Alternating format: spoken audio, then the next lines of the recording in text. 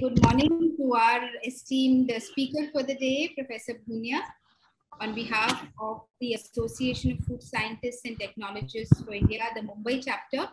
My name is Subha Nishtala, I'm the president of the chapter, and I'm delighted that all of you have joined us today in our annual lecture series, the Memorial Lecture for Professor Dr. J.V. Bhat. We conduct this memorial lecture every year in the month of July, and it is our fond remembrance of one of the finest microbiologists for India, who's been an exemplary scientist, teacher, and inspiration to many of us. We are delighted that in today's session we have many of our past presidents joining in to offer their support. I see Dr. Lele ma'am, Dr. Warrior, Dr. Yadav, many of our advisory council, Professor Bandekar, I see Sangat Saab, and all the office bearers. Nilesh Lele, I don't count Nilesh as past president as yet. He's pretty much part of the team still. Welcome, Nilesh, and thank you for all the support for this program. Ritesh, Chinmay, all the participants who joined us, we are delighted that today's lecture is being delivered by somebody who's worked so closely in the Listeria monocytogenes space, Professor Bhunia. The lecture series for Professor Dr. J.V. Bhat, as you all know, is microbiology related, and grateful thanks to Professor Kondekar for connecting us with such an esteemed faculty for delivering this session. AFST India and the Mumbai chapter, as all of you know, has always been very active in creating outreach programs. Even during the pandemic, we've done a number of sessions on the online mode in order to continue our efforts to provide science-based information and connect for industry, both in terms of new emerging technologies as well as the regulatory requirements for India and various other spaces. We look forward to your joining us for future sessions as well. We are looking at a series of programs for Nutrition Week coming up in September. And we are also going to be soon launching a special video program on Instagram, which will be on some of the leading entrepreneurs in the food sector. With that brief background on AFST, I am delighted to welcome Warrior to give us, and we are very, very happy that we are joined today by Professor Dr. S.G. Bhat. But Dr. Bhat had requested that we deliver on his behalf his message. I invite Dr. S.V. Warrior, past president for AFST Mumbai, former senior scientific officer and head for the seafood technology section of the Bhabha Atomic Research Center. Sir is a PhD in biochemistry from University of Mumbai with over 42 years, I believe, of experience, an expert in the radiation preservation of fish and fishery products. He's been a leading academician as well, and has also been part of various scientific panels for the Food Safety and Standards Authority of India. Dr. Warrior, sir, I request you to please welcome Dr. S.G. Bhat and also deliver his message for us. Thank you, Dr. Shubha, for the introduction. With the permission from my very close friend, Dr. S.G. Bhat, I am reading a message given by S.G. Bhat, Honorary Secretary of Professor J.V. Bhat Memorial Committee. Welcome, Dr. S.G. Bhat. I am reading on your behalf and with your permission, your message. Thank you. Yeah.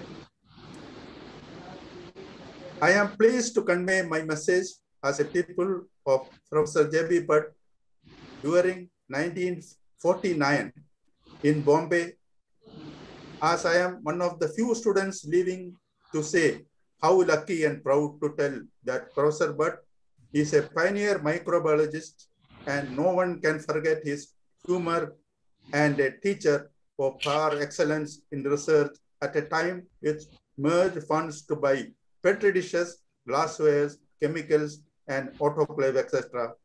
It was only available for doing microbial research. Many students completed PhD degrees with his guidance at the University of Bombay. AFSC, in collaboration with Eureka Prof, registered the Memorial Committee and conducted seminars and lectures in Bombay, Mysore, Bangalore, and Manipur. And these events are conducted on the birthday of Professor J.B. Bhat, that is on 3rd March. It is commendable that Bombay chapter of AFST is organizing this lecture on behalf of the Memorial Committee, and eminent microbiologists from USA and many other countries and India are giving this lecture.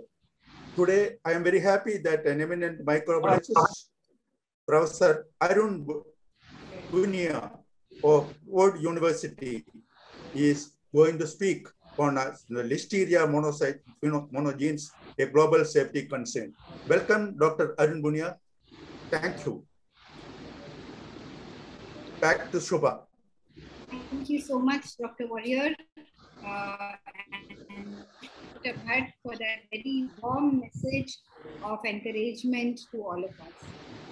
It is now my delight and honor to welcome Professor Dr. Prakash Kundekar. Sir is an MD Homeopathy, ND Ayurveda Ratna, a Fellow of the Royal Society of Health London, Honorary Director for the Indian Institute of Naturopathy. Having worked with agro industries for over 3 decades, he has been part of the Mumbai and Saurashtra academic circle as a medical practitioner as well, which he continues to do. A voracious traveler and researcher, he presents papers and conducts workshops across a variety of continents, always inspiring us with his energy and depth of knowledge. In India, he's conducted over 700 health management workshops.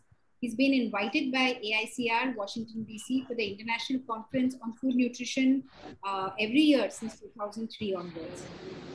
He has very many awards that he's been received, and he's been a visiting speaker at various universities such as Portland, University of Texas, Purdue, and so on. Dr. Kundekar, sir, I request you to please take over this session with a dual responsibility. Please help us remember Professor J.B. Bhat and share some of his contributions, and also welcome our keynote speaker for today, Professor Bhat. Over to you. Thank you, Subhash, for a nice introduction. And I'm delighted to have this. Can you share the screen to me?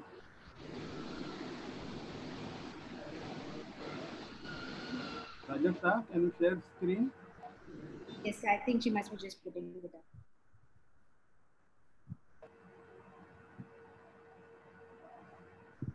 So are you sharing, or do you want Prajakta to share? Now I can see it. Yeah. Yes, now you can share.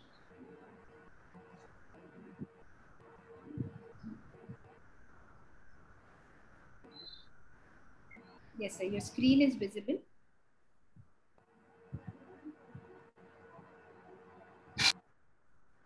Yeah, and you will be admitting people? Or shall I admit? Okay. So, as mentioned by Dr. Warrior and Dr. Bhat, Professor J.B. Bhat was really a mesmerizing professor, I can say, whatever I heard from Dr. H.G. Bhat. And last many years we have privilege to have this lecture at AFST Mumbai. So Professor Janardhan Venkatesh Bhat, born in 1913 at Thalassery in Kerala, had early education at St. Aloys College in Mangalore. And during his year 35 to 53, as a researcher and teacher at St. Xavier's College, and there only he obtained his MSc degree. In 1953, he was awarded first Doctor of Science by Mumbai University in the field of microbiology. His research topics was on bacterial dissemination of the lactose and oxalate. Professor Bhat was at Indian Institute of Science for about 20 years, first as the head of the fermentation technology laboratory, later as a professor and head of the Department of the Microbiology and Pharmacology. During his stay at the institute, he was visiting scientists at the National Institute of Health, Bethesda, Maryland in USA. Earlier, he had visited USA as a postdoctoral fellow to the University of California, Berkeley. On his retirement from Indian Institute of Science in 1973, Professor Bhat joined Kasturba Medical College in Manipal as emeritus professor and research director, research up to 1980 at Kasturba Medical College and Academy of General Education in Manipal with distinction. Dr. Bhat was elected Fellow of the Indian Academy of Sciences, Bangalore, Indian National Science Academy of New Delhi, and was a Fellow of Royal Institute of Chemistry, UK. He had served as Secretary of the current Science Association, Bangalore, and as the President of the Society of Food Scientists and Technologists. He was the President of the Association of Microbiologists of India.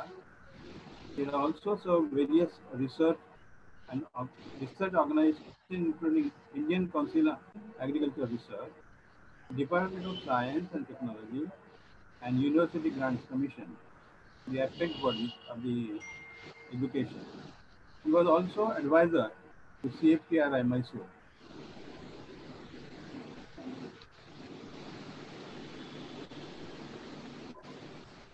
Professor Bhat received a large number of awards.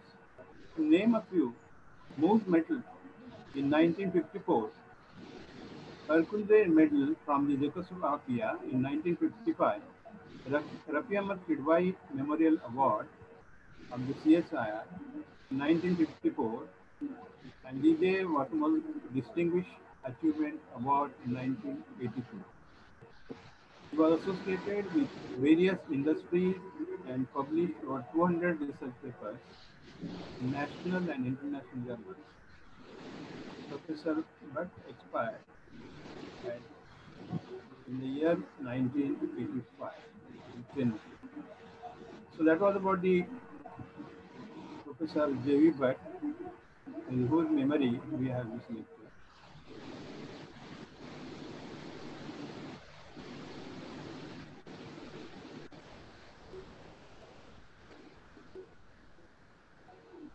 Thank you, sir. Requesting you now to welcome and introduce our speaker for today, Professor Bhunia.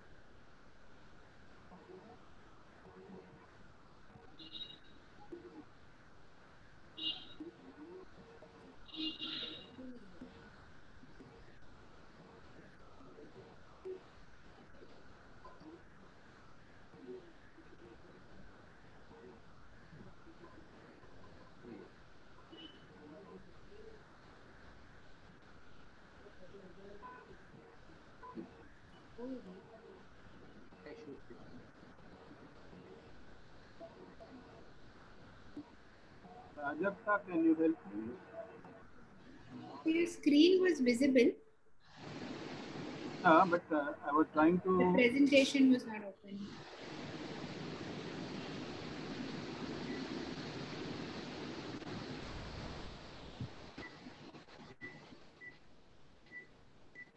So you need to download the presentation. No, it is downloaded. I was trying to have my desktop screen.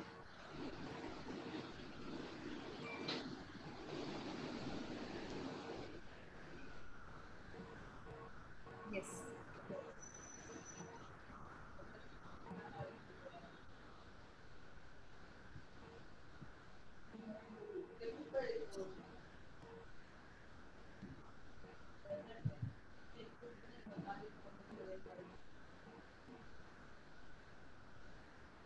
Yeah, I got it.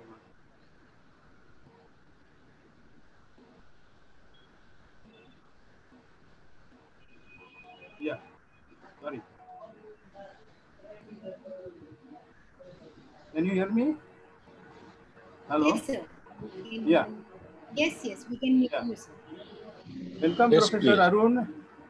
Uh, and this is the first time the AFST is inviting you. And in future also you will be associated with us. And the interesting topic you have given us, Listeria monocytogenes, a global food safety concern. Professor Arun is BSc from Kolkata and PhD. Those other details I will give you. And at present, he is Professor of Molecular Food Microbiology at Purdue University, West Lafayette, USA.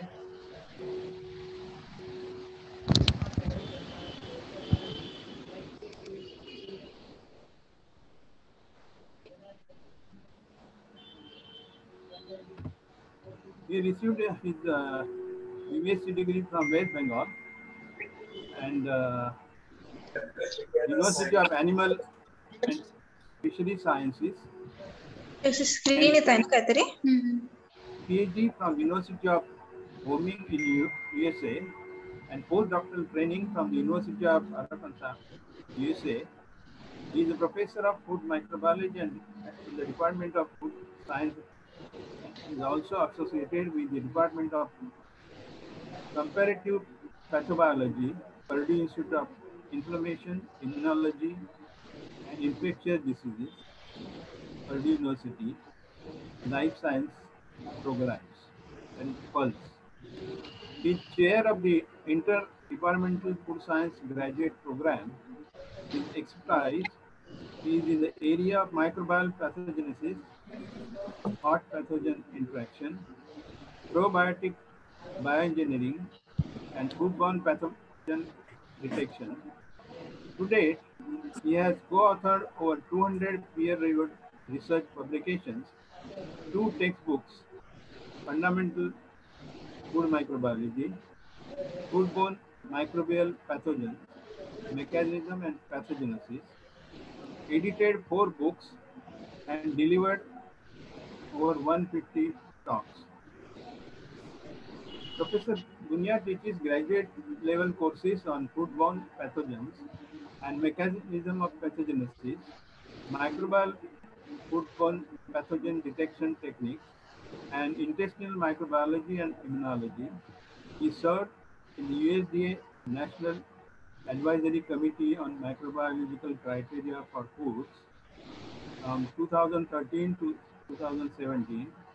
He received Purdue Agriculture Research Award in 2003, Purdue Faculty Scholar in 2005, Purdue Team Award in 2006, IFT R&D Award 2009, Outstanding Graduate Educator Award at Purdue in 2013, High-End Foreign Expert Recruitment Program, China, Fellowship from 2014 to 16, then Fulbright Specialist 2016 to 2021, and Maurice Weber Laboratorian Award from IFP in 2017. He is serving as associate editor for many journals like Frontiers in Microbiology, PLOS One, Foods, Frontiers in Sustainable Food System, and BMC Microbiology. So floor is open to Professor Bhunia, to you, and welcome again to this our gathering of food scientists. Thank you, Subhan. Thanks, Dr. Pundekar, sir. And Professor Bhunia, we are delighted to have such a celebrated scientist as yourself to come and speak to us about Listeria monocytogenes. Has always been a problem, continues to be a problem in the global food safety concern. We look forward to learning a lot from you today. Over to you, sir.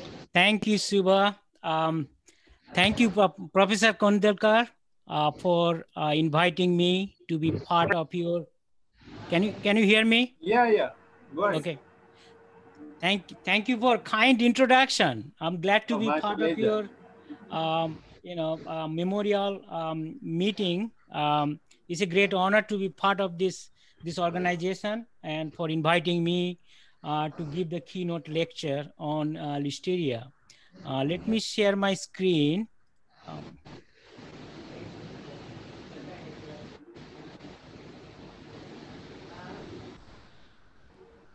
Yeah.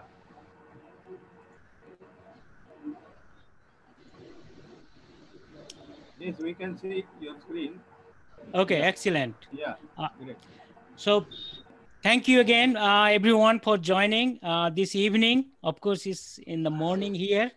And I'm going to talk about Listeria monocytogenes. And obviously, it's a great tribute to Professor J.B. Bhat. His pioneering work in microbiology, especially, some of the metabolites and their impact on health. So it fits well within the theme of, broader scope of preventing microbial diseases and promoting health. So I started working on Listeria monocytogenes. At least I was introduced in 1985 when I moved to United States, and some 30 years ago. And there was a huge outbreak of Listeria monocytogenes in Los Angeles area. And that was from actually cheese. So it's a soft cheese called Mexican style soft cheese called queso fresco. Essentially, they prepare those cheese out of raw milk. So as you know, raw milk sometimes is healthy, sometimes is good, but it can carry a lot of pathogens. And so back then, people had little knowledge about Listeria monocytogenes. And so obviously, this Mexican style ethnic cheese they make out of raw milk. And so the cheese has not been processed in a way to inactivate Listeria monocytogenes. So over 142 people were infected and 62 people died. And of course, there are some pregnant women who had abortion of fetus. So Listeria that's found to be deadly in both immune compromised as well as in healthy individuals. So I would say that was the beginning of research era in Listeria monocytogenes. And so United States government started spending a lot of money and efforts since 1985. So that was kind of an introduction to my research, and we were looking at preventing or controlling foodborne pathogens by using bacteriocins. And at University of Wyoming, I was working with Professor Vivek Ray, and he was looking at this bacteriocin research. And then I was suddenly interested to see if this bacteriocin can control Listeria growth in food. And so that's how we started. Then later on, when I moved to University of Arkansas, we started developing detection tool for Listeria. And at the same time, also, I was interested understanding how Listeria cause disease. So that's where I was very fascinated by the mechanism, how Listeria get to the gastrointestinal tract and eventually spread to different parts of the body. So I'm going to discuss a little bit about some of the pathogenesis related work. Let me, these are the topics I'm going to talk touch base on today. So I'm going to talk a little bit about the biology and food safety issues. And then I'm going to cover a little bit about the pathogenesis of Listeria, what we have learned from our research. And then is there a way we could prevent Listeria monocytogenes infection in humans? And so as you know, probiotics is becoming very interesting areas of research. And we thought, if certain approaches can be applied to control Listeria. So I will end my talk with that topic. So before we go, I want to tell you a little bit about history of Listeria monocytogenes. It was actually first isolated in 1926 by E.G.D. Murray. That was in Cambridge, UK, England. And so that time Listeria was actually causing outbreak in laboratory animals, rabbits and guinea pigs. And so they isolated this organism and they called this bacterium monocytogenes. And in 1929, that there was a first report of Listeria infection in human. In 1942, Piri actually, he changed the name from bacterium monocytogenes to Listeria monocytogenes in the honor of Sir Joseph Lister. Joseph Lister, he was a surgeon. And as you know, the aseptic technique, he came up with that technique during surgery so that we don't get infection. And so that's how the Listeria monocytogenes name became part of our organisms list. And so monocytogenes comes from monocytosis. Those people who are infected, they show high levels of monocyte in their blood circulation. So that's the reason it was called Listeria monocytogenes. And in North America, actually, we started seeing Listeria outbreak as early as 1983. And as I said, that 1985, US experienced the first Listeria monocytogenes outbreak in Los Angeles, California. So this is the first paper published by Dr. Murray, and that's the report saying that they isolated bacterium monocytogenes. So let me give you a little bit about this organism. What do you know? So this is a gram-positive rod-shaped bacterium, about 1 to 2 micron. You can see the electron microscopy image of the Listeria. It is non-spore former, but one of the interesting characteristics, it grows in a broad temperature range. So as low as 1 degree in the refrigerated condition to as high as 45 degrees centigrade. But it can also survive at higher temperature. It's highly motile. It expresses flagella.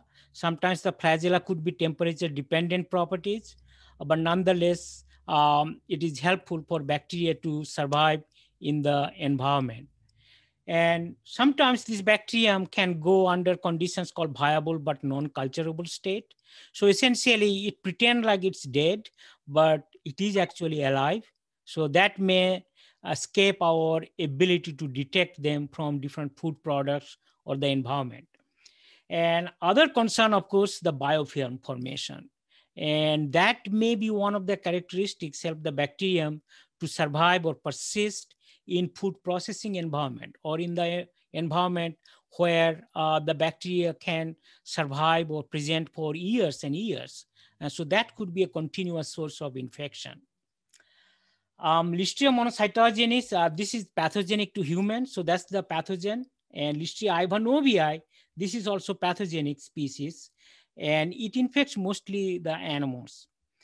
There are a lot of non-pathogenic Listeria, and till today, people are identifying or discovering a lot of new Listeria species. So one of the interesting properties of Listeria is that because they can be found in the environment, so they have a 2 life cycle or 2 lifestyles, we call them. And so one is called saprophytic lifestyle. That means they can be present in soil, decaying vegetation, silage. Silage is the one main source for animal listeriosis. And then it can survive in the sewage and water. And so that's the saprophytic lifestyle. So that means they do not have to be pathogenic when they're present in that environment. But as soon as they are transferred to humans or animal host, they become highly pathogenic. and they have a different set of lifestyle. So as I mentioned, Listeria monocytogenes is present, ubiquitously in many environments, but animal is one of the main source, especially the meat animals. So cattle, pig, chicken, you'll find this pathogen in those animals. So they are actually called zoonotic pathogen. Means essentially, these pathogens can move from these animals through meat or milk, and then of course when they contaminate the environment, so you'll find them in the fruits and vegetables, and also you may find them in the soil, water, and eventually infecting humans. And at the same time, also it can infect, the pets, dogs and cats. They could be also infected. So the understanding this pathogen and where they come from, that become an important knowledge foundation for us to develop methods to control those organisms. Because if the pathogens come from these animals, we have to understand how to prevent the spread of those pathogens. And another place is the processing plant.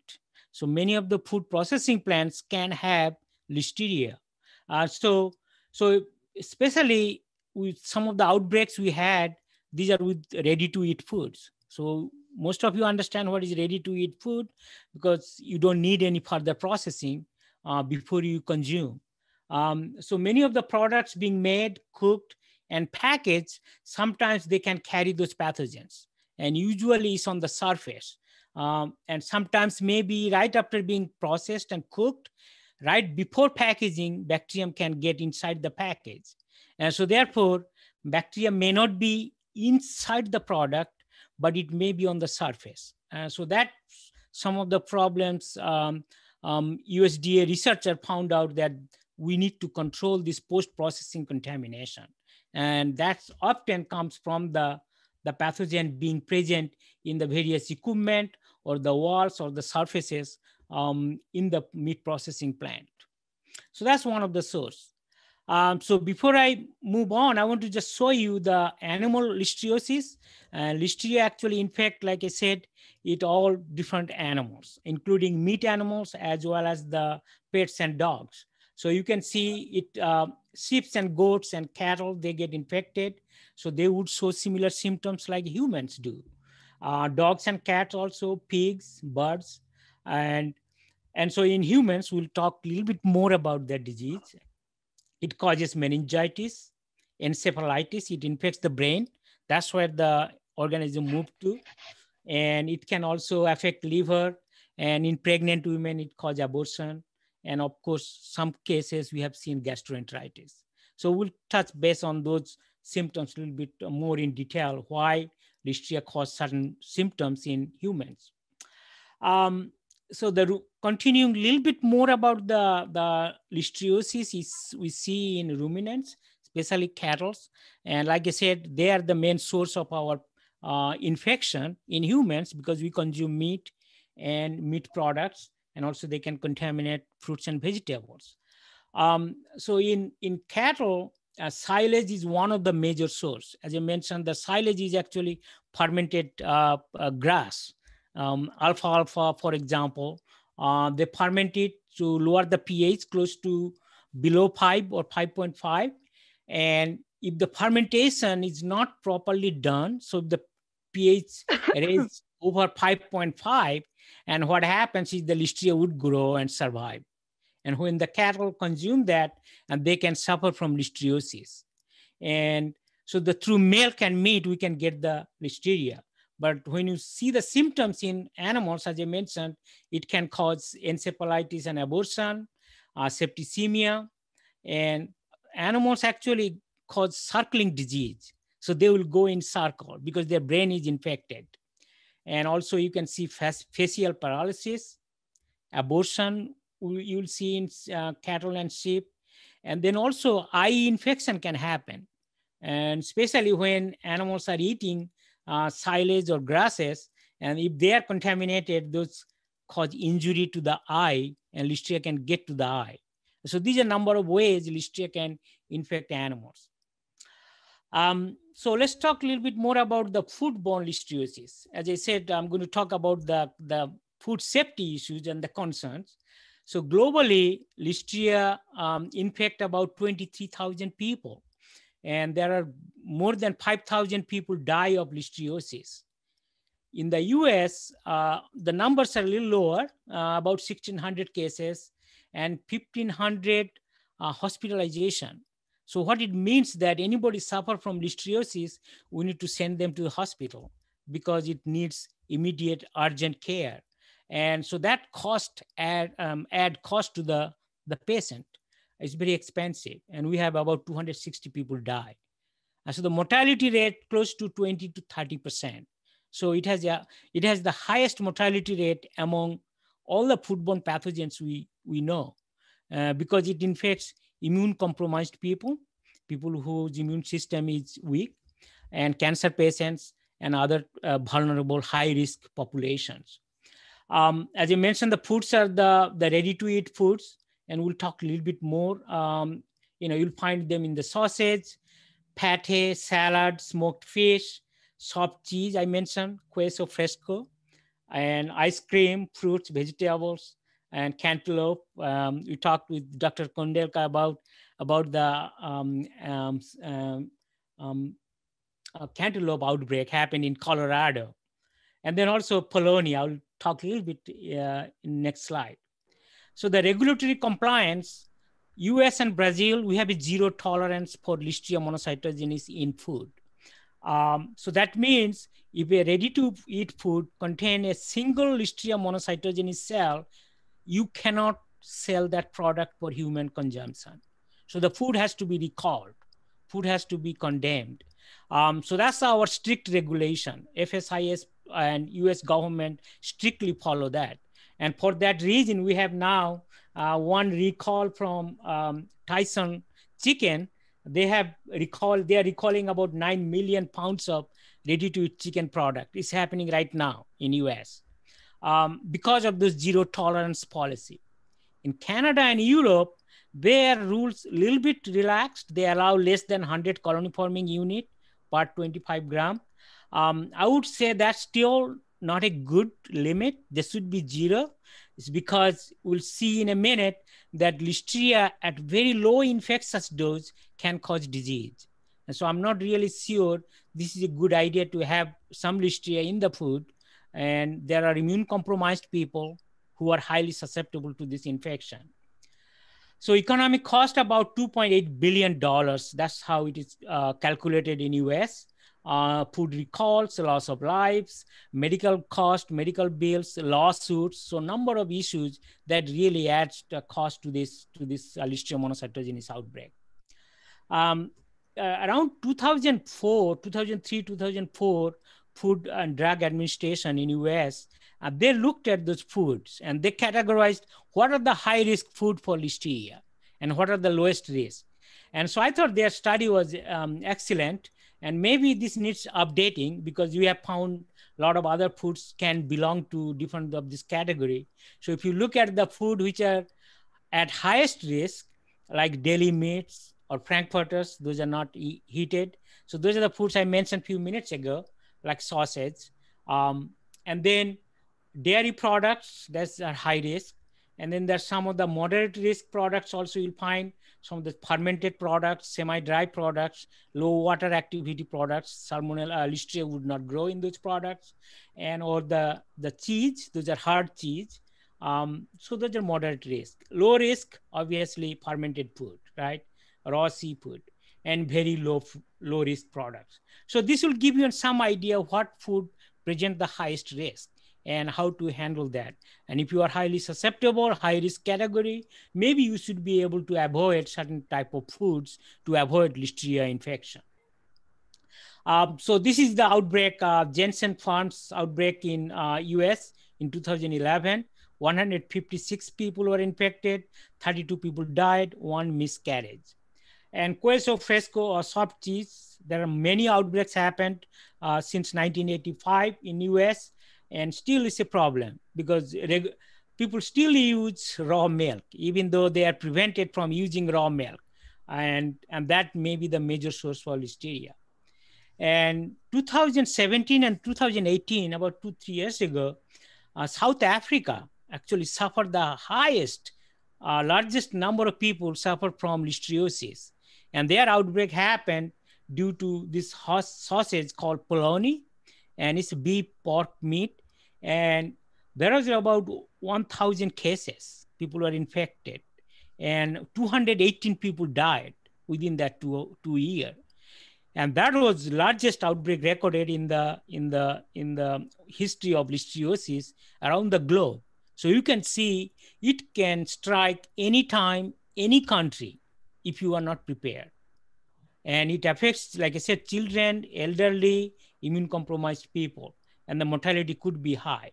And it has a huge economic impact. So if some countries think that they do not experience listeriosis problem, as the food modernization happens, we are producing food in a factory and large volumes, and it's distributed to so many people around the country, around the state. And so there is a great chance if you are making a product and if that get infected, contaminated, that can affect so many people. And so we have to be really highly preventive mode or control mode so that we can avoid this type of major outbreaks. So this shows the list of different outbreaks in the US.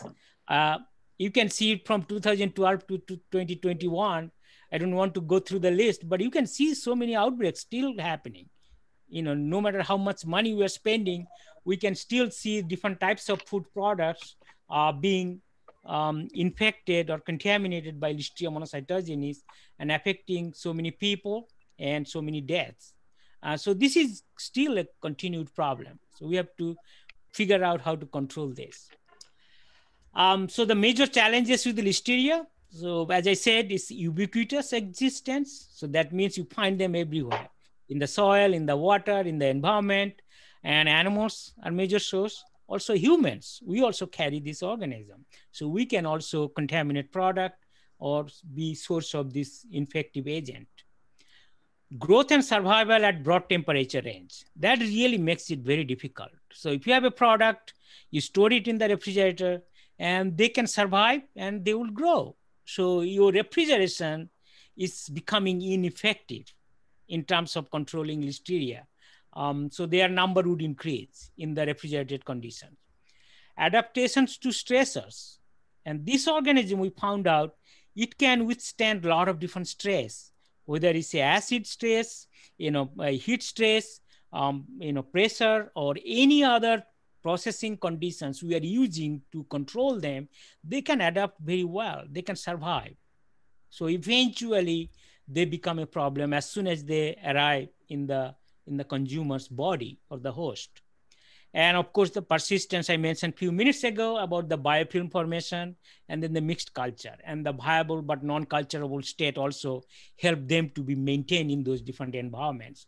So we looked at, for example, they're making biofilm with the antibiotics. Our group, we try to control some of those biofilm formation. And also we use some antimicrobials and nanotechnology approach to control them. And I'm not going to talk about that, but these are some of the side projects we looked at how to prevent biofilm formation so that we could control Listeria infection. So another area also we looked into is that why Listeria is such a problem, like the stressors I mentioned a few minutes ago.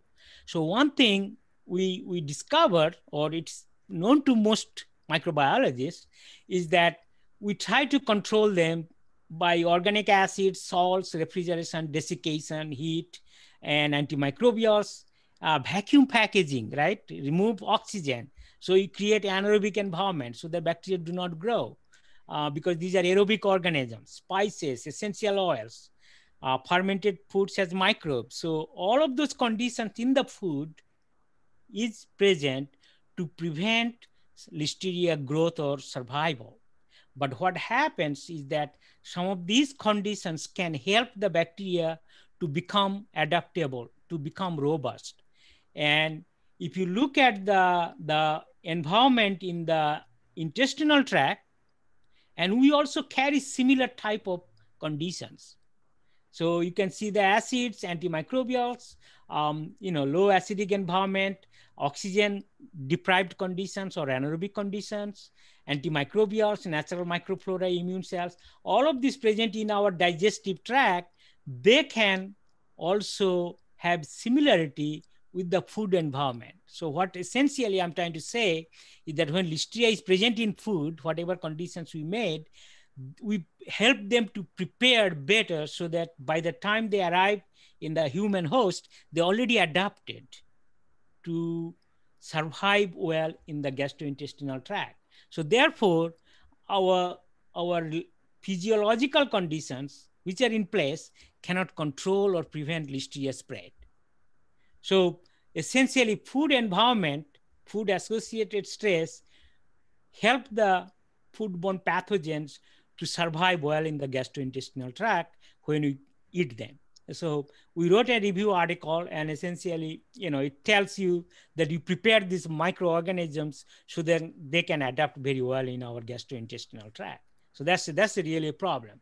So we have to be careful the processing conditions or treatments we are using to control these pathogens. In a sense, we can make them even worse. So we have to be careful how we design our experimental conditions or the treatment so that these pathogens do not become problem. It's like antibiotic resistance. You expose them at lower level, they become highly resistant to certain antibiotics. So eventually you will not be able to control them. So the processing conditions may change the microbes in a way it will be very difficult to control them if you cannot kill them entirely. Okay, so my lab, besides those what I discussed, we did some work on the bacterial detection. Right now we are not focusing as much, but we are focusing a little bit more on the Listeria, how it causes disease. And if you understand that process, probably we may be able to come up with a strategy to prevent this listeriosis in humans. So that way it can also be effective in controlling and preventing Listeria infection in humans. And recently also we started looking at the drug delivery. I'm not going to talk about that, but essentially Listeria can provide a way to help transfer Listeria through our gastrointestinal tract or the drug delivery where it's a problem in the oral drug delivery. So let me talk a little bit first about the pathogenesis. I'll go briefly over that, and understanding that knowledge can help you prevent this infection by using probiotic approach. So before we get to that, just to give you general approach is that Listeria, so it's a foodborne pathogen. And so if it is present in the food and once it goes to the gastrointestinal tract, and in the gastrointestinal tract, it rarely causes gastroenteritis, although we are seeing more cases of diarrhea. Listeria is not known to cause diarrhea, but we are seeing some people suffering from gastroenteritis or diarrheal diseases. Listeria, after the GI tract, it passes through the wall and gets to the lymph node, then gets to the liver, spleen, and eventually it gets to the brain. It infects brain. And that's the reason we see meningitis, encephalitis. And in cattle, the animal go in circle if their brain is infected. And then in pregnant women, it crosses the fetoplacental barrier and infects the fetus. And the fetus can be infected, can be killed. So there would be abortion. And this is pretty common in Listeria outbreak. Pregnant women, have a premature birth or abortion or stillbirth. So that's a sad situation for Listeria outbreak. So that's called invasive listeriosis. And then the abortion and neonatal listeriosis involves, like I mentioned, and also are serious disease due to foodborne listeriosis. So knowing this, so if you look at the infectious dose for gastroenteritis, generally it requires higher number of bacteria, as high as 10 to the power 10 colony forming unit. So that's a lot of bacteria in the food. usually it takes about 24 to 48 hours to show symptoms. And it's a febrile gastroenteritis. You'll see abdominal cramp, nausea, vomiting. You'll have some watery diarrhea, headache, joint pain. And it's usually self-limiting, means you suffer from this disease and it cures by itself. So you don't have to worry about it. But if you are immune compromised, you fall under this high risk category, elderly or infant or the pregnant women, an immune compromised condition, it become invasive. So that's a danger. And sometimes medical doctors do not understand that process, and therefore they will be misdiagnosed. By the time they say, oh, it's a gastroenteritis, maybe salmonella, maybe campylobacter, maybe other organisms which are known to cause diarrhea, and they would never suspect that this is because of Listeria. And so if you do not diagnose for Listeria, and then it becomes invasive, and then people will die. And so these are the problems associated with misdiagnosis of listeriosis. In invasive case, so infectious dose could be very low, like I said, less than 100 cells. And usually it's immune compromised, pregnant women, cancer patients. These are all the high risk group. So you'll see flu-like symptoms, abortion, premature labor, miscarriage, stillbirth. Fetus would suffer from sepsis, meningitis, encephalitis, bronchopneumonia, hepatitis, and mortality rate is pretty high, 20 to 30%, like I said before. So a high rate of mortality in invasive listeriosis. So the question we keep asking, of course, that we eat food, and if Listeria is present, how do they cross the gut barrier? And so that's the important question, because remember, they need to get to the blood circulation, get to the brain, in order to be effective. So as I said, let's look at the gut barrier a little bit. So if you have Listeria in food, and like I said, physiological barrier, I mentioned a few minutes ago, that we have in saliva, we have stomach acid, antimicrobial conditions in the gastrointestinal tract, natural microflora, they are all in place to prevent pathogen survival and growth. But we still get infection. Then let's look at the physical barrier. So physical barrier means the intestinal architecture. So if you look at the small intestine or large intestine, so small intestine, we have a velar structure, then we have epithelial cells, then we have a goblet cells, this secretes mucus, and these are all designed to prevent any pathogen entry from the lumen into the GI tract, into the blood circulation. If you look at the villi structure in mouse, this is from your physiology anatomy study, and you can see the architecture. So these are the epithelial cells, and these white circles, these are actually goblet cells, which secretes mucus. And once the mucus is secreted, it creates a hole, and sometimes pathogen can get through this. That's one way bacteria can get in. And so this, if you look at this another picture, so these are the two epithelial cells, and this is called apical junctional complex. Just to simplify this process is really complex because these are proteins holding this structure together. And so the bacteria or any other microbes present in the lumen, they cannot go into the blood circulation. This is how they're naturally designed in the host. Excuse me. And so if you look at the electron microscopy image, I'm just going to show you a little bit so that later on you will understand how the probiotic can prevent this. So this is the called tight junction area. This is one epithelial cells. This is another one, and these are the called junctions. And this is the microvilli. And if you look closely ultrastructure, this is how this look like. And there are a number of proteins called occludin, claudin. These are the tight junction proteins.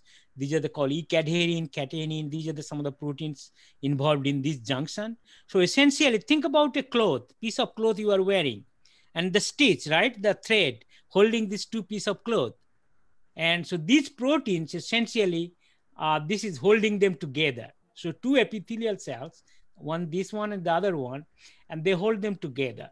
So think about it, the piece of cloth, you are using thread to hold them together. What happens if you remove those thread? It will open up, right? So sometimes these epithelial cells, if this bacteria, a lot of those foodborne pathogens, they manipulate these proteins. They will break this protein down, and therefore this opens up. So it opens a hole, bacteria would go through. And that's a clever strategy. So we are trying to figure out if Listeria use that pathway. And these are the different staining procedure to show these proteins are present.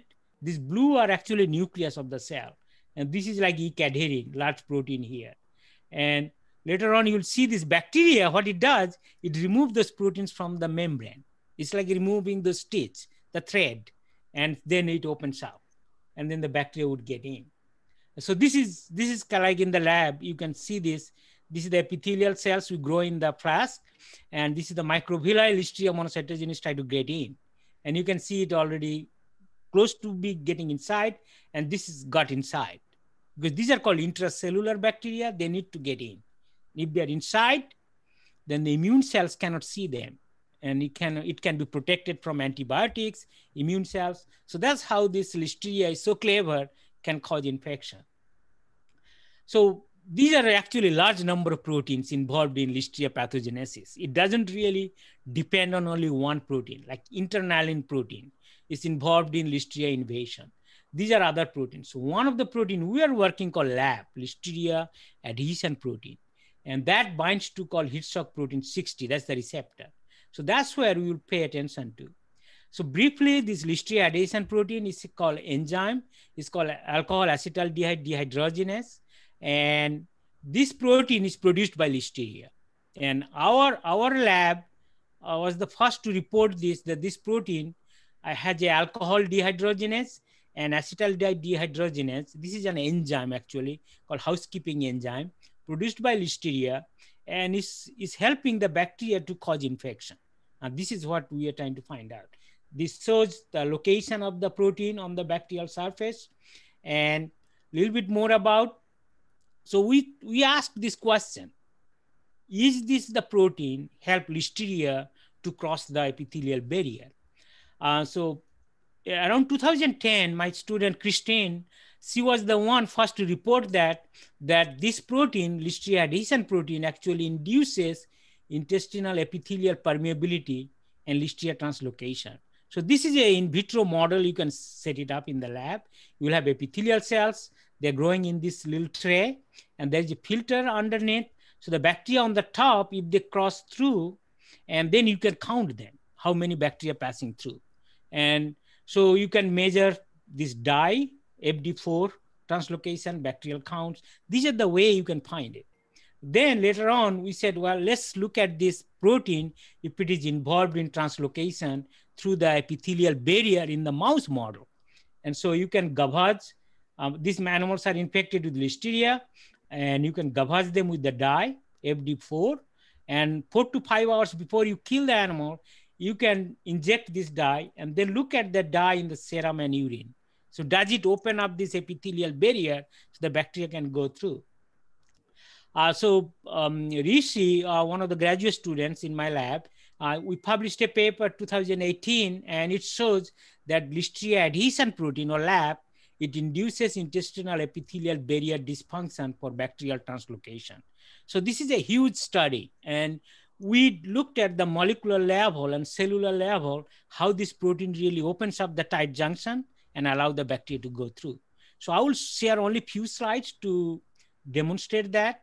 So we created LAP mutation, means the bacteria do not produce LAP, and this is the wild type. And if you look at in the mouse model, in the lumen versus the lamina propria, so the bacteria is crossing this barrier, and so you can clearly see LAP mutant strain has much lesser numbers. So this implies the LAP is important for crossing this barrier.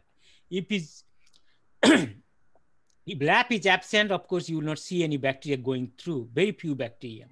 And this is another protein which is well known for involved in the invasion. So that actually also not participating in epithelial barrier crossing. And you can look at the whole animal study. Like I said, if you feed the mice with the Listeria, with the wild type and LAP mutant, you can clearly see less bacteria in the liver, less bacteria in the spleen, less bacteria in the mesenteric lymph node. both 24 and 48 hours later. So this clearly says that LAP is involved in bacterial crossing through the epithelial barrier. And essentially we ask this question: what is the mechanism? What is the mechanism how Listeria actually open up these two epithelial barrier junction? So this is a classical called a pathway where it causes leaky gut. Remember, when we suffer from diarrhea, usually essentially what happens, our epithelial barrier become very leaky, and so the bacteria or the water could lose from the body. And so TNF alpha, which is one of the cytokines, inflammatory cytokines, it activates NF kappa B, it activate myosin light chain kinase, which in turn actually controls all those proteins I showed you a few minutes ago that actually hold these two epithelial cells together. We thought maybe our lab doing similar mechanism to open up this tight junction barrier or making it leaky gut. So Listeria adhesion protein binds to heat shock protein 60. It activates NF kappa B. It activates myosin light chain kinase. And what it does actually, it pulls these proteins away from the membrane, like removing the thread from these two membrane, and then it opens up the tight junction. And that's essentially what we found out. So next few experiments should show that indeed the NF kappa B is activated, and these are the protein levels. You can see they are decreased. And then in the mouse also, another experiment we did, we used called MLCK knockout mice. MLCK is very important enzyme, help that protein to be held together by two cells. And if MLCK is absent, so those proteins are not going to be regulated by lab. So essentially that's what we proved, that if you use a MLCK knockout mice, this wild type and lab mutant has no effect. They have a similar response when they move to liver. Whereas MLCK positive, which is our wild type mice, the lab mutant, you saw that their numbers are very low. Similarly, spleen, mesenteric lymph node, lamina propria, you'll see low level in the MLCK positive mice. MLCK knockout also reduced. So essentially, this series of experiments telling us that lab opens up this tight junction barrier and allow the bacteria to go through. And this is the permeability marker. We looked at the serum and the urine. So this is the protein level analysis. So this picture showing that this occludin, claudin, E-cadherin, the Listeria monocytogenes at wild type, they remove those proteins from these junctions. You can see the E-cadherin disappear, whereas lab mutant E-cadherin is present. So what he's saying is that wild type Listeria monocytogenes remove those proteins from the junction, whereas the lab mutant preserves it. So what it means, lab is involved in this whole opening of this tight junction barrier. And so the model we came up with, without going much detail, just showing that Listeria monocytogenes expresses lab, it interacts with heat shock protein 60, it activates this series of pathways, ultimately activating myosin light chain kinase, and this open up this epithelial barrier. Now, once you have a pathway, it's like a door open, Listeria can easily pass through quickly. So think about it from the standpoint of food you are eating with low levels of Listeria in it. As I mentioned, infectious dose could be less than 100 cells. If you eat less than 100 cells, most of the organisms do not cause disease except Shigella. Shigella is highly infectious. That's why you get Shigella bacillary dysentery, which is endemic in Southeast Asia. And so same way, Listeria with low infectious dose, because it can open up this tight junction, it can easily cross through. And what happens, this happens so quickly, your immune cells don't see it. And so therefore, there is a greater chance of getting infected by the immune compromised people readily by this pathway. So this kind of open up the door for Listeria to go through quickly at a low infectious dose. And so that's our contribution to science, understanding how Listeria actually open up this junctional barrier to cause infection in high infectious, high risk people. So these are actually summary of that pathway. So Listeria open up this pathway called translocation, and this can open up another way so that they can get inside the cell. And this is goblet cell or mucus. It opens up this, bacteria can go through. M cell also is called another pathway bacteria can go through. So the food you eat is contaminated with Listeria, and number of ways they can pass through. So how do we use this information to prevent Listeria infection? That's the key challenge, right? I mean, I explained to you a lot of details of the molecular mechanism, cellular mechanism. Then you might ask, so what? You know, that's a big deal, you know, you found the mechanism. But then we were interested, how can I use that knowledge to prevent Listeria infection? Okay, so then we asked this question, can we use probiotic? I guess I don't have to introduce this audience about probiotic, right? We are interested, can you use a probiotic from a store? If you go to a store, probably, I guess in US, you know, if you open TV and looking at TV channel and any program, you'll see so many probiotic advertisement. And I was just sitting on the computer and pulling out what are those different probiotics and who is selling. So many companies selling probiotics. And it's a multi-billion-dollar industry right now in the West. You know, Western countries, now they are figuring out that, oh, probiotic is good for your health, you know. And I know in the Asian countries, we used to eat that all the time. Every morning or every evening you wake up, you eat probiotic, you know, yogurt, you know, cheese, fermented products. That's part of our life back in India or Asia. But in US, it's not. So we are getting into, Western country getting into more probiotic culture.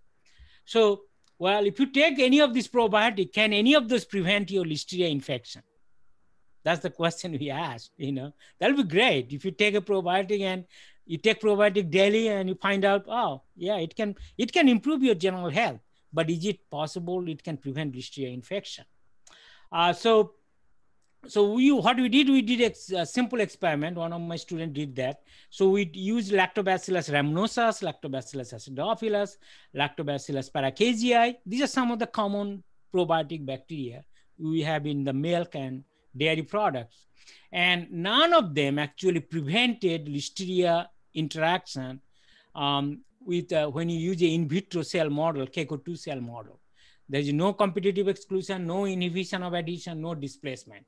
So this is Listeria count by itself. And after they exposed to the probiotic, they have no effect. So then I said, well, let's try if you can change this, if you can make this probiotic work against Listeria. So then what we did, can bioengineer probiotic lactobacilli targeting specific host receptors prevent Listeria infection? So what we did, I want you to focus on this one, not this one. This is the HSP60. That's where Listeria adhesion protein binds. You saw this slide before. So what we want you to do is that if you take this lab protein, which is helping Listeria to interact with this receptor to cause infection. Now, if you take this protein and put it in probiotic or lactobacillus, and then instead of Listeria, lactobacillus would bind to this receptor. And let's see if that can prevent Listeria infection. So this is exactly what we started. And so to simplify this process, we took this LAP gene. And one of the things I didn't mention before, LAP gene is present in both Listeria monocytogenes, which is pathogenic, and Listeria inaqua, which is a non-pathogen. It has also the same protein. But for evolutionary purposes, somehow this LAP protein is non-pathogenic in this organism. It doesn't cause any infection. It doesn't cause any disease. And so therefore, we took that protein from both monocytogenes and Listeria inaqua, put it in a vector, the gene, and then transfer that into this Lactobacillus casei, which is one of the good probiotics. And then we created this bioengineered lactobacillus. And so we put that gene proteins, these are the proteins from Listeria monocytogenes and Listeria inaqua expressed there. And so these are our bioengineered probiotic, we call it BLP. One BLP is expressing LAP from Listeria monocytogenes, one expressing LAP from Listeria inaqua, which is non-pathogen. And then of course, we'll use our original Lactobacillus wild type. So we recently published this study in Nature Communication. Again, Rishi and Marianne was initially involved in creating this. And then Rishi actually completed this study. It was just published in December issue in 2020, about 6-7 months ago. And so here I will just show you a little bit of data showing that lactobacillus, the bioengineered lactobacillus, these are the two lactobacillus, BLP, they are expressing lab, whereas the wild type, it naturally doesn't have lab. That was the purpose. And so in this confocal imaging, it's showing that this bacteria expressing this lab, okay? Whereas this wild type lactobacillus do not express this protein. This is just a visual evidence that it is expressed on the surface of lactobacillus. That was our goal. And then first question we asked, do they bind? Do they adhere to the KCO2 cells? If you look at this BLP, two of them, they had a stronger adhesion compared to your lactobacillus wild type. So you can see significant increase in adhesion. Do they invade? They do not invade, even though they are carrying Listeria monocytogenes protein. Do they translocate? Means go through in between cells? They do not. So that's a good news. So lactobacillus we created with this Listeria protein, they are non-pathogenic, at least what we are showing. Now, next question we ask, do they prevent Listeria monocytogenes in the in vitro cell culture model? So you can clearly see the LM are not adhering or invading these KCO2 cells when they're exposed to bioengineered lactobacillus, BLP. So there is no LM detected on these cells, whereas the wild type showing very high level. Same way they protected invasion, protected Listeria monocytogenes translocation.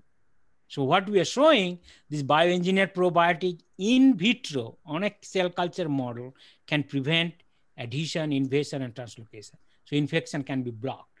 So we also confirm that probiotics also bind to the receptor, HSP60, because that was the key. Because the lactobacillus binds to the receptor on the epithelial cells, it would prevent Listeria monocytogenes from infection. So this data actually showing that by using KCO2 cell line, which do not express HSP60, we created this cell line. And so we showed that it's a HSP60 receptor specific. Then we said, well, let's do a mouse study, see if we can prevent Listeria infection in animals. And so we fed this mouse in a water with the probiotic for about 10 days with wild type and bioengineered. And then after 2 days after completing this feeding with probiotic, we killed the animals and we sacrificed these animals and we collected their organs to assess the levels of Listeria in those different organs. If it is protected, you will see low level of Listeria. And so that's essentially what we did. And we also looked at immune response and if there is protection, what is the mechanism behind this protection.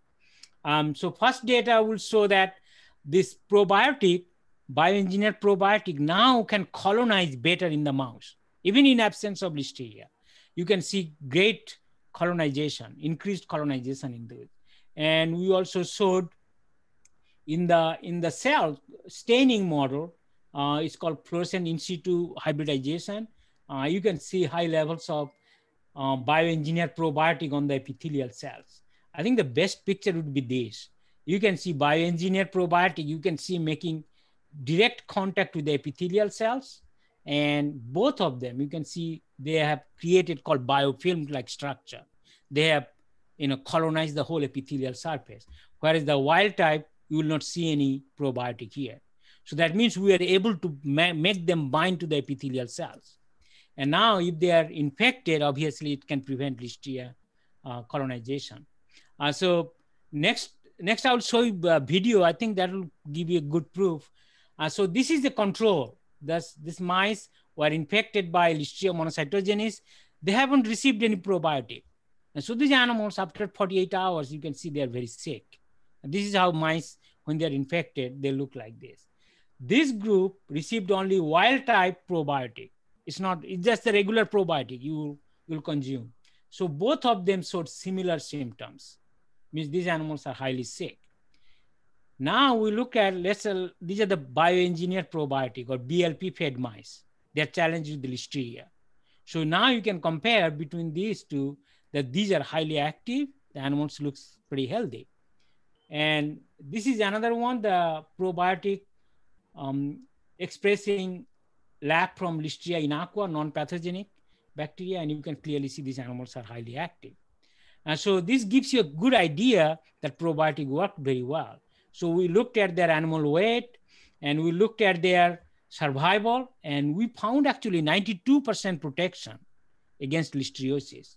So this is the one, only few mice died, but the other ones, you can see they are, very high mortality. So this was very convincing for us. The bioengineered probiotic we created, it was able to prevent listeriosis in mouse model. And these are just the proof that we're looking at Listeria counts in those intestine, feces, mesenteric lymph node, blood. We could not see any Listeria in blood when they were fed with the probiotic, bioengineered probiotic. Same way we see very low level, even some animals did not see any Listeria in liver, spleen, or kidney. So we got a very good protection against listeriosis in these animal models. And so the next we looked at asked this question, besides protecting, colonizing on the surface, do they do immunomodulatory function? And we looked at in depth. If you're interested, you can look at this paper. We looked at CD4, regulatory T cells, this is the dendritic cells, natural killer cell. Their levels are all up, very high, and these are known to prevent Listeria infection. And so we got a solid or robust preventive strategy from the immunomodulatory function in those animals. Therefore, we were able to protect this host against infection. So that was very good. So the next we looked at, can this prevent listeriosis in pregnant animal? Because remember, pregnant humans are highly susceptible to listeriosis. We are thinking, if pregnant women during pregnancy period, if they take this probiotic, can they prevent, Listeria infection? And so what we did actually, guinea pig is a good model. And we used pregnant guinea pig. And Valerie was responsible for this research, my student. And what we found out actually, we fed the guinea pig for about 17 days, 14 days. And these animals, when they are in their gestation period of 24 to 28 days, is equivalent to human pregnancy. This is how we calculated. And then we challenged these animals with Listeria, and Listeria colonized well. We showed that by counting them. And what we looked at actually in the mother, we see Listeria in mother. Okay, that's there. But what is most interesting is that we did not see in the mother's blood, mother's lungs, or kidney. But also same time, we didn't see any Listeria in placenta, as well as in the fetal liver, or in the brain, of course, we didn't see anywhere, but the fetal liver. So what it's saying is that placenta, we didn't see any Listeria. So it's preventing or blocking feto-placental transfer. I showed you that picture before. And so if you look at also some of those gross pathology, so this is a wild-type Listeria, wild-type probiotic with Listeria monocytogenes. These are fetuses are all infected by Listeria monocytogenes. This is bioengineered probiotic plus Listeria monocytogenes. You can see the different color. If you look at the fetuses, and this fetus, is highly infected, and this is not infected. And so it's clearly demonstrating that it prevents fetal infection in pregnant guinea pig. So there's a good possibility to work very well in human system as well. Just to give you some idea that it not only prevent listeriosis in healthy individuals, also can prevent in pregnant cases. So to summarize the mechanism, so what do you think that as you feed the probiotic to the host, so we believe it expresses LAP, bioengineered probiotic, and it binds to the receptor HSP60. When it binds, then if the Listeria monocytogenes comes in, it has no place to interact. So that's a competitive exclusion. And also, binding of probiotic, it also improves barrier function. Your gut barrier become very tight. So it's no more leaky gut. That's the benefit of probiotics. And also, as the probiotic binds, also it shows anti-inflammatory response. I did not show you this data, but these are the data already. It reduces TNF-alpha, IL-6, also increases IL-10. These are the good cytokines, you need them. But these inflammatory cytokines are decreased. So that means less disease caused by Listeria for having this by BLP. And also it causes immunomodulatory response. Treg cells, these are the all regulatory cells. They provide actually good protection, solid protection. So what we understood now, this bioengineered probiotic system not only improves gut health, also can help prevent Listeria monocytogenes infection. So in conclusion, so as I said, Listeria monocytogenes is deadly in immune compromised people because of the high mortality, 20 to 30%. And LM control, of course, should be a high priority in food industry because a lot of ready-to-eat foods are carrying this organism. And also the high-risk people, elderly people, cancer patients, pregnant women, infants, newborn, they are the high-risk group in the society. And we need to really protect them. Many of them die off because of this disease. And a lot of times because the doctors cannot diagnose on time. And so that may be another reason why we have a high mortality rate with these infective agents, even though antibiotic therapy works very well for this treatment. But I think misdiagnosis is the main concern for high fatality or mortality due to listeriosis. And as you mentioned, LAP interacts with the receptor and it activates NF-kappa B MLCK pathway for Listeria translocation. This is actually first report from our group showing that Listeria uses this pathway. This was not reported before. And we can take advantage of that mechanism to create bioengineered probiotic. And we saw it prevents infection in mice and pregnant guinea pig. And I already mentioned the mechanism of action.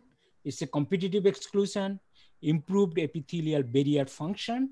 It also modulates immune response. And potential application, as I said, can we use this probiotic in pregnant women or elderly people? Prevent colonization in meat animals. The animals are the source of Listeria. If you can reduce their level during animal production, can it improve gut health? Can you reduce antibiotic use? A lot of times we use antibiotics to control pathogens in meat animals. If you use probiotics instead of antibiotics, maybe that's helpful, And similar approach can be used for other infectious diseases, Think about all those other pathogens causing disease. Can we use probiotic approach, especially bioengineered probiotic approach? With that, this is my group. They were last year, and few of them graduated, they moved on. We get a lot of international students as well as domestic. And so these are my group. A lot of visiting scientists come from different countries as well. Turkey, China. So different countries actually come here. Also, we have a lot of Indian students, as I said. These are some of my collaborators, and these are some funding agencies. And we do collaborate with a number of people from around the country as well as internationally. So I'd like to acknowledge their contribution. I'd like to thank you for listening to my talk. Hopefully it gave you a little bit more information about Listeria monocytogenes, how bad it is or what can we do, because knowledge is the power, and hopefully that can help us to take care of this problem in future. Thank you very much. Wonderful, Professor Arun. So nicely explained. Appreciate it. Yeah, thank you very much. If you have any questions, I'd be happy to, answer. Hi, this is Ritesh Mathur here.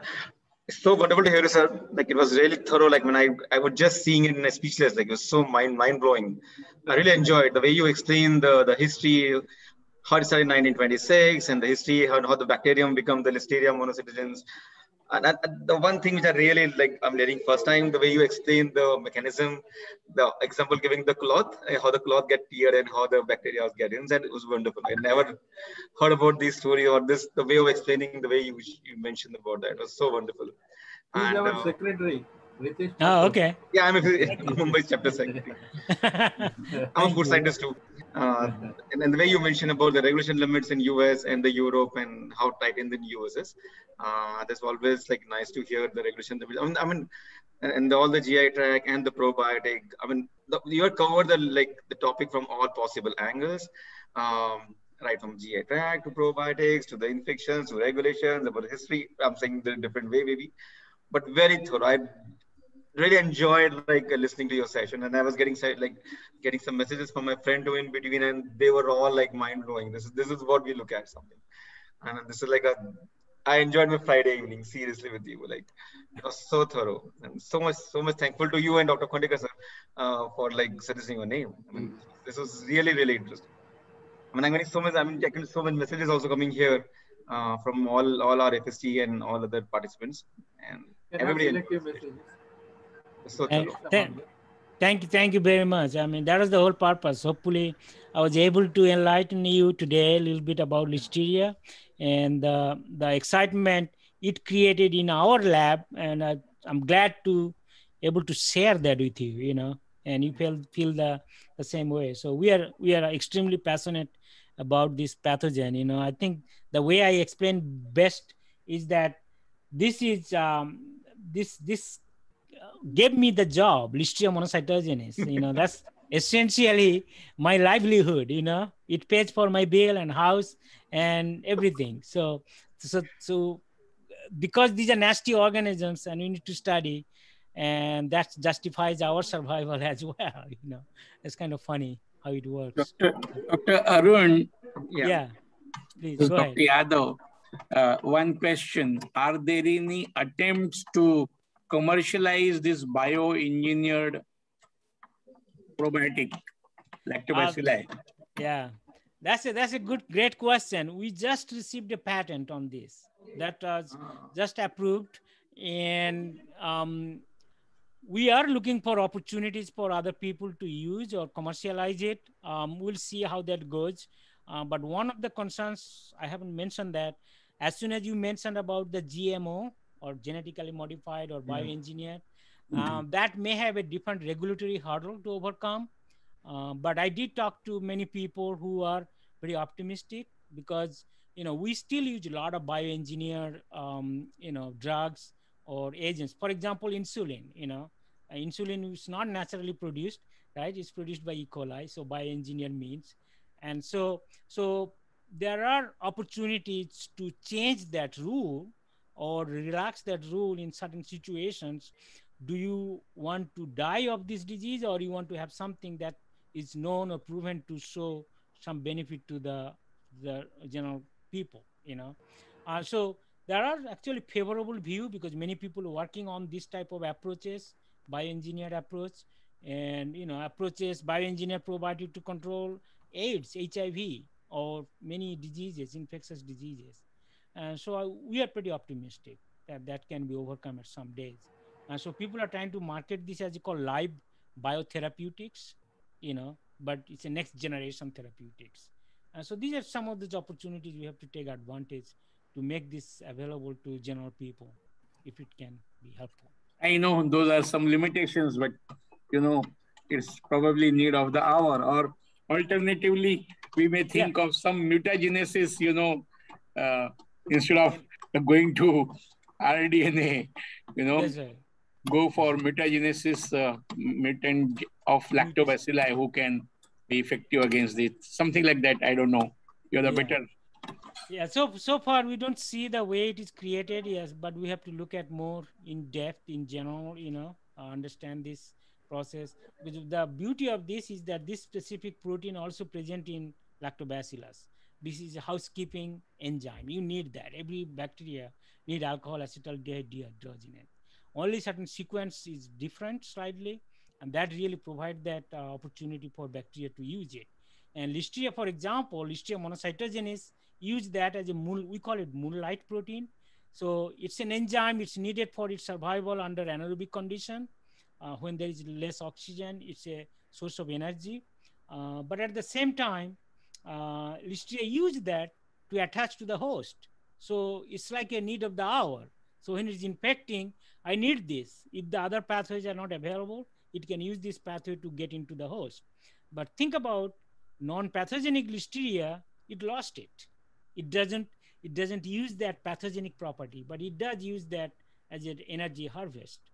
So we are taking advantage of that fact, taking this gene from non-pathogenic Listeria and put it in the probiotic and showed that it can have the similar effect. We can control the pathogen. So that's another beauty of this approach, non-pathogenic protein. So thank you so much, doctor. It's really enlightening and wonderful work. Oh, thank you very much. Yeah. Arun, I wanted to... So we have one more question from Dr. Vrinda. You want to say something, ma'am? Go ahead, please. Yeah. Ma'am, I can read for you in case want. So, can I speak, sir? Can I speak? Yeah, ma'am, please go ahead. Ma'am, please go ahead. Yes, sir. We have been working in Listeria for the last, say, around a decade now. And we have done an epidemiology of Listeria from all types of food. And as you reported, they are less low risk as seafoods. But we are getting a lot of Listeria as far as Kerala is concerned, especially in case of prawns and shrimps and squids. We do get Listeria. So I think there's a difference in the temperate and the tropical pattern as far as the organism epidemiology is concerned. That's a really great point, though. I mean, when I was looking at that list, because that was made in 2004, and I was thinking that this list needs to be changed. And also, other issue is that this is from the US perspective. We get a lot of seafood-related listeriosis, usually the smoked seafood, not necessarily the raw, because, of course, some people eat certain raw food. They've been tested before they are, used. But I agree with you, that list, I think it has a lot of US perspective rather than the global perspective. Yeah.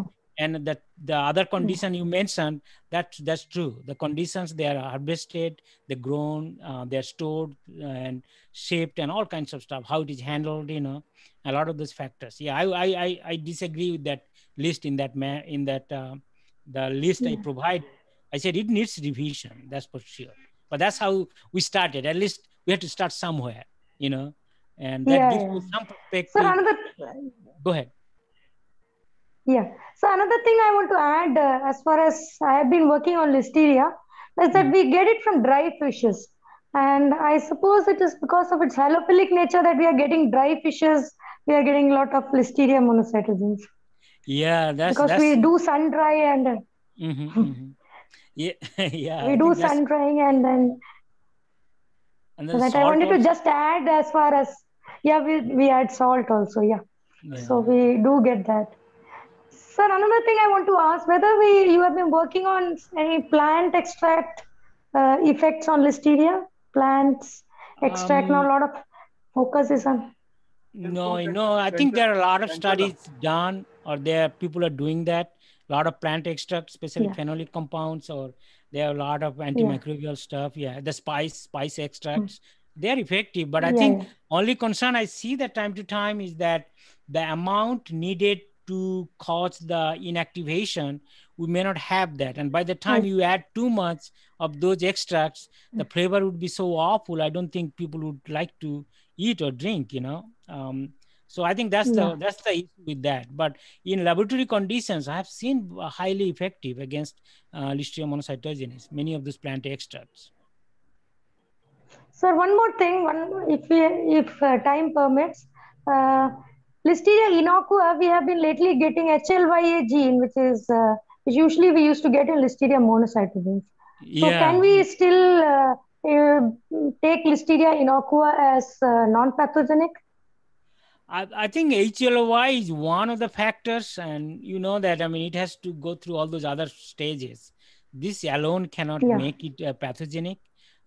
Especially, if it gets into the cell and it can get out of the vacuole, but it will not survive in the cytoplasm because of the autophagy and all those other systems can take care of this bacteria.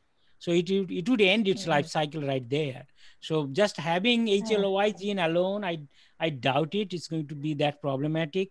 but I think you need to be watchful in future. See if any Listeria in aqua strain. I think there was a report also. There was one Listeria in aqua, not only HLY. I think they found other genes as well. Yeah. Then I was talking. Yeah. That's right. So in general, it's not, but I think through evolution and genetic modification, some of those organisms can acquire some of the other virulent genes. Because Listeria inaqua and monocytogenes, they don't have much difference except only this pathogenicity island cassette. Other than that, everything is so similar. Yeah. Okay. Well, thank you for that question. Sir. Thank you for the informative talk. Yeah. Thank you. So it was a very mesmerizing talk, Professor Arun, I can say in one sentence. Very well done. Oh, thank you very much. Any other questions, comments, suggestions? Okay. Good. Any more questions for the session? Yeah. Can I ask a question? Yeah, please go ahead. Yeah. This is Siddharth Singha from School of Agro and Rural Technology, IIT Guwahati. Sir, thank you very much for this insightful and rather inspiring talk. So I have a question. What is your take on using this sort of competition strategy, using species like lactobacillus to control this organism in fermented food products, Listeria control? So you are suggesting if we use this bacteria of say for example, lactobacillus, and if you use that for fermentation, I think that if it can, I don't know about this lactobacillus KGI we used. I don't know how well it can use as a fermentative product, initiate a fermentation. I was thinking we could use this and in a fermented product like yogurt, right? Add this after the product being fermented and made, and add this bacteria and see if that can be served as a places where you don't have a refrigeration or transportation in yogurt or similar crap product you could deliver. But if you want to express similar gene in an organism which is directly responsible for fermentation, and I think that should work as well. We haven't tested anything like that, but in my the way the mechanism works, I think it should work. I don't see any reason why you will not reproduce the similar result with another pathogen or another organism, another lactic acid bacteria. Okay. That would be even better than just the probiotic. If it cannot probiotic cannot produce fermentative end product, or cannot ferment the product, so you have to go through two-step process. And I think that's what many people trying to do. But if it can directly ferment the product at the same time, you have this beneficial effect, that would be great. Right. And sir, one more question I have. When we are shifting to this cold chains, especially nowadays in tropical countries also, we are seeing, particularly countries like India, we are seeing a lot of these eateries are coming up who are serving this paneer kind of dairy product in chilled condition. So do you think that has a possibility, or there should be a cautionary thing for Listeria infection? Absolutely. So what is the pH of that product? Do you know the pH? It's near neutral. So that should be a major concern. It's near neutral products.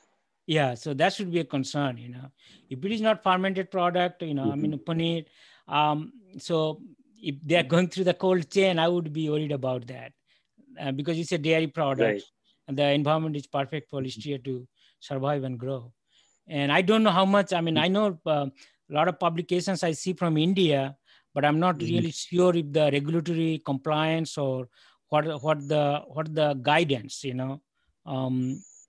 like here, any products, they are, selling it, of course, you have to check for Listeria, and they will specify that these are the guidance. And as you know, it's a zero tolerance for us. So this is strictly enforced all the time. about the zero tolerance. So I don't know about the Indian regulation and the standard of those Listeria. But in my opinion, yeah, that should be tested for this organism, you know. Okay. Thank you. Thank you very much, sir. Yep. This is really a wonderful talk, sir. Oh, thank you. Yeah. Thank you. Thank you so much. Any more questions? Dr. Bandekar, sir, you have like worked really hard on like your work on a Listeria thing. You want to speak something about this? I hope Dr. Bandekar is there. Dr. Shukla, hello, Jabalpur wants to ask something. Go ahead, please. Yes. Excellent talk, Professor Bhunia, and the information about pathogenicity of the mechanism and your bioengineered lactobacillus is really good, and I hope it works in because in immunocompromised patient there is a big problem, right? Yes. Will this bioengineered thing work there? Well, that's what we believe. It should have the similar work action, and it should work very well for immune compromised people, because if we were taking competitive exclusion as the major mechanism, and you really can take advantage of that situation to prevent Listeria interaction and colonization. And at the same time also, you know, I mean, we know that lactobacillus by itself can modulate immune system. It has a general health beneficial effect.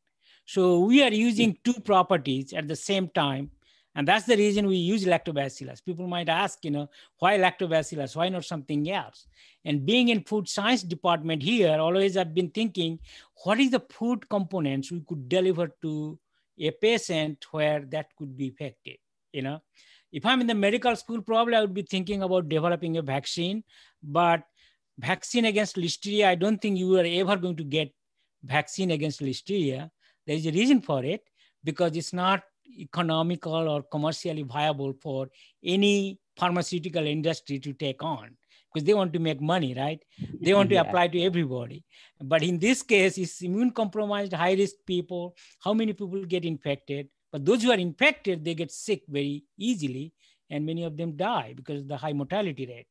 But to start with, I think that's the limitations of creating a vaccine that would be useful.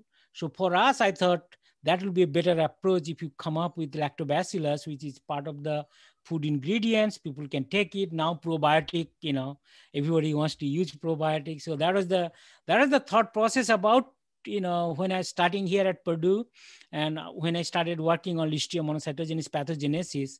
And that's when I started thinking of using lactobacillus at some point. And so when our research on pathogenesis become matured, that's when we said, okay, now let's put that gene in lactobacillus.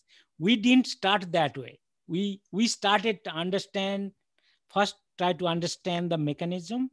And once we understood, then we thought we could engineer it. Otherwise, I could have started that, you know, when we started working with Listeria, because we didn't have the background information to make it effective. And so I think that's how it worked out. All those studies and results you showed that they are very clear, and they definitely work in animal model and that cell line model, definitely. I was just wondering about the humans and mainly the immunocompromised ones. But I think excellent work. Yeah, I think we use the pregnant guinea pig, and if we use a immunocompromised mouse, probably we'll be able to show that. But I think next attempt would be if we can have a, you know, some human study, you know, clinical trial or somewhere along that line. But first would be probably in a larger animals, you know, ruminants, domestic animals. Because sometimes some dog owners would call me and they would say, well, their dog had listeriosis, you know, because the pets are very dear to many people. And I had so many conversations because I'm veterinarian. Even though I don't practice it, but people would ask those type of questions because listeriosis is a problem in animals. And so pets also. And so sometimes the animal feed have a Listeria contamination, and then the pets would be infected. So we had last year, I think this year also, the pet food got recalled or contaminated with salmonella. and we had Yeah. also Listeria. And so we just don't think about human food, also animal feed also get contaminated. So in those cases, probably this type of approach would work. So we are keeping our eyes open and see, if animal industry want to use it in their feed to prevent listeriosis in those animals. So that would be first effort. And then the second effort would be, of course, human applications. So we'll see how that will be the way to go. Thank you for excellent talk and very good informative. Thank you. Yeah. Oh, thank you so much, sir. It was wonderful to hear from you again and all question answers. There were some messages came from I think the student community. So we're not sharing any of the certificate this time, but we'll be sharing the links to you and also for the feedback link. So please share that. And with that, please allow me to close the session. So it's so wonderful to hear you. It's my gratitude and thank you so much for the session. And again, thanks to Dr. Kondekar sir for inviting you. Like this was like a catalyst for us, and was so wonderful to hear you. So on behalf of FST Mumbai chapter, we want to say a word of thanks to you. Thank you so much, sir. And we look forward to hear more from you in future. Like we will invite you for the more sessions in coming days. Thank you. That will be great. Thank you, Ritesh. Yeah, maybe in person sometimes I'll go and visit you next time when I'm in India. Please, thank sir, you again for inviting me. Yeah. And thank you, Dr. Kondekar, for starting everything.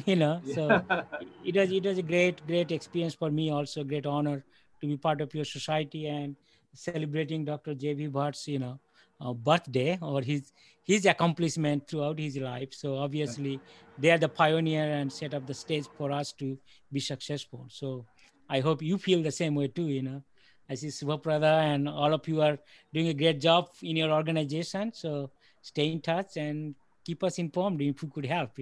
That's our job, to help you guys, to be successful next, as you move on. So That's deeply appreciative, sir. Yeah. Fantastic session, I think. So just, I think Dr. Shukla from Jabalpur has raised his hand. So did you want to share something, Dr.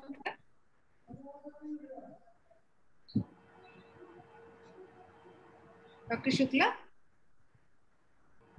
Okay. This has been an inadvertent. All right. So thank you very much, Dr. Bhunia, Dr. Kondekar, all of the participants who joined us, all our seniors from headquarters as well. Ritesh was actually on a holiday in Lonavala, but chose to join. But I see.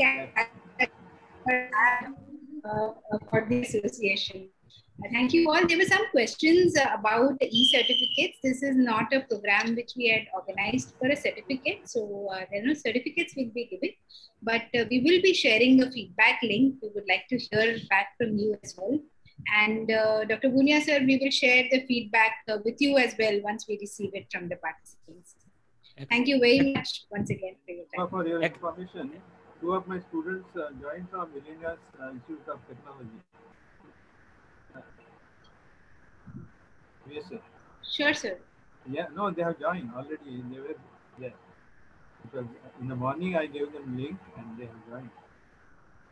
So very nicely spread news about Professor Bhunia's achievements all over the world. Thank you. Okay. Thank you very much.